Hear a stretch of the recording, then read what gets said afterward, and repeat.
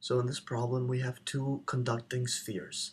One of them has a charge of 12 nanocoulombs, and the other one has a charge of negative 18 nanocoulombs. And the separation distance between these spheres is 0.3 meters. Okay, so the force between the particles is attractive, and it's given by k times the charge of the first sphere times the charge of the second one divided by the distance squared. So if we plug in the numbers, we have k is 9 times 10 to the 9, and the charge of the first sphere is 12 times 10 to the minus 9, and the charge of the second one is 18 times 10 to the minus 9. And we divide by 0.3 squared, the distance between them squared. So if we just plug in these numbers in a calculator, we find the total force between the spheres is 2.16 times 10 to the minus 5 newtons. And the force is attractive because one sphere is positive and the other one is negative.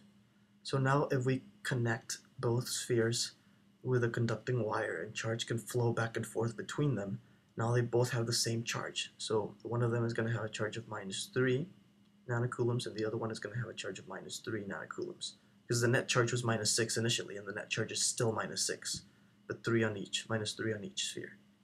So the total force, again, is given by k times the charge of each one times divided by the distance squared. If we plug in the numbers, we get these numbers, and the distance between them is still the same.